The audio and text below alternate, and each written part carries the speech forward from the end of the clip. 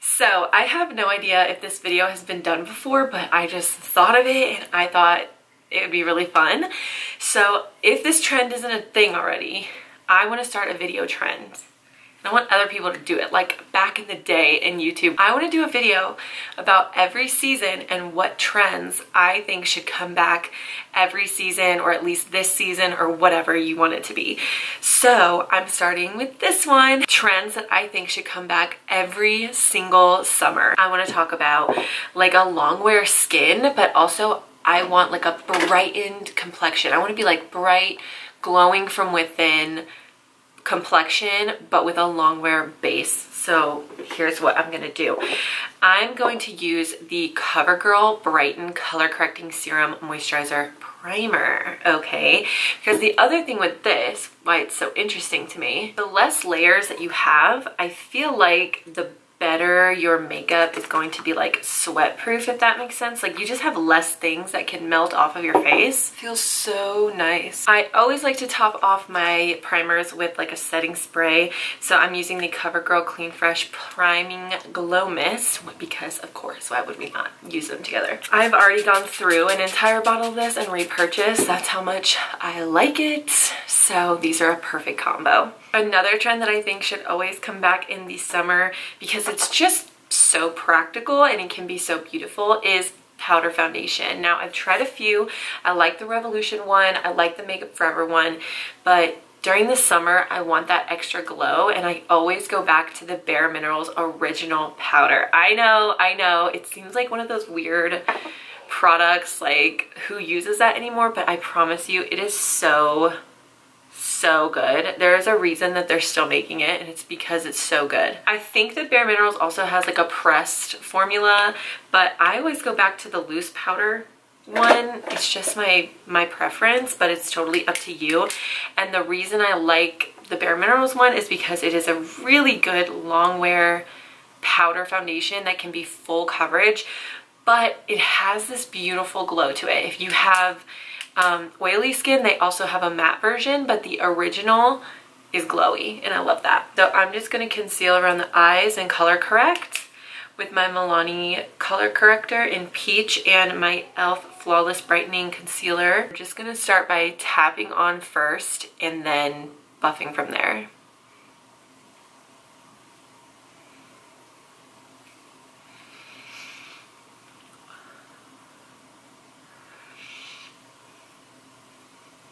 I'm also starting in the center of my face and working my way outward, because the center is where I have the most redness and where I need my most coverage.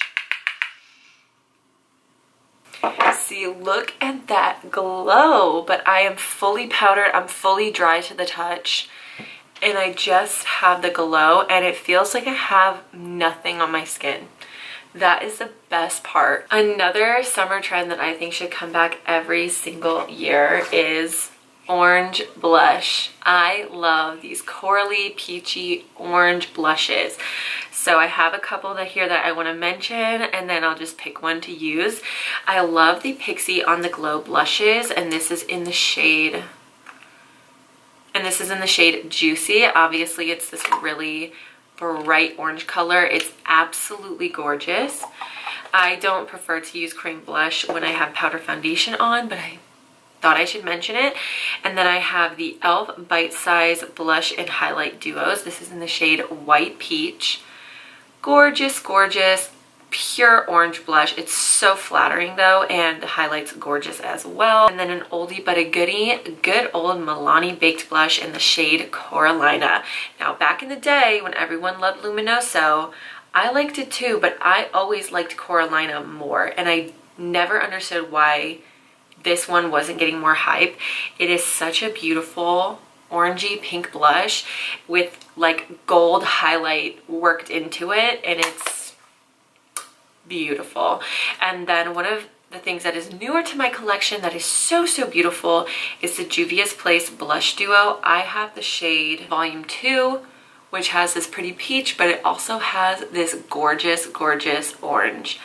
How beautiful is that? I have a video of me using this really recently, so I will link it down below. I think I'm gonna go with the e.l.f. Bite Size today. The next trend that I think should always come back is basically fluttery lashes with a bold lip. Let's put on these lashes.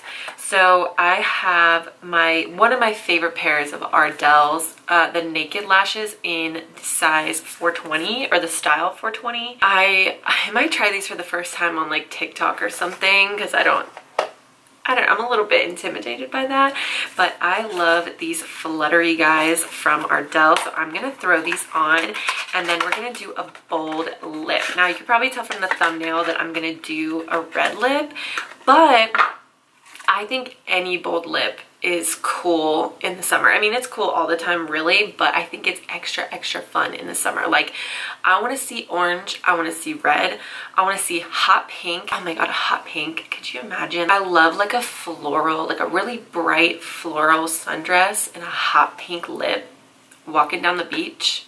I love that. So I just threw on the lash, and then I just do a little bit of like a smudgy liner to kind of blend everything in, because I'm doing minimal eyeshadow, you know. I'm going to throw on a red lip. Like I said, I'm gonna do like an orangey red lip, because I think that's like what fits me best, I guess.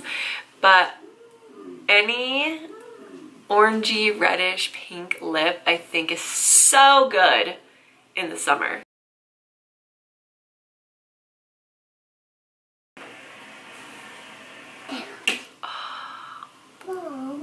So good. And I literally always forget to film my setting spray, because I forget to put it on until I'm about to leave my house. So here I'm just going to mention the best setting spray. Revolution specifically has like a bunch of different setting sprays, and some of them are crazy strong, and this is one of them. It's the Sport Fix Lasting Hold Setting Spray. Put this on, girl. Your makeup's going nowhere, especially if you use it like after primer, after cream steps, after powder steps, and like right at the end of your makeup. Your makeup isn't going anywhere all summer.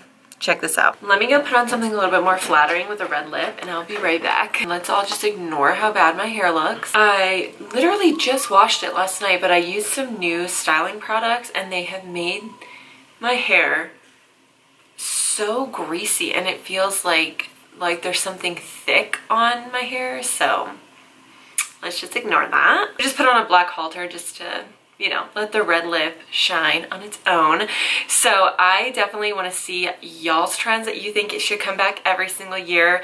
I didn't do a hairstyle. I feel like I should have. Like, I feel like I should have done like a cute updo or something, but I'm not really a hair girl, if you can't tell. Like, I want to chop this hair off all the time. Like, I need to take 2 more inches off or something. But anyway, I am so curious to see y'all's like rendition of this video and what summer trends you think should come back every single year. Thank you guys so much for watching. If you recreate this video, definitely tag me or whatever you can do on YouTube, and subscribe if you haven't already. Everything I used on or off camera will be listed in the description bar below, along with my Instagram, my TikTok, and my other YouTube channel. I will see you guys in another video very soon. Bye!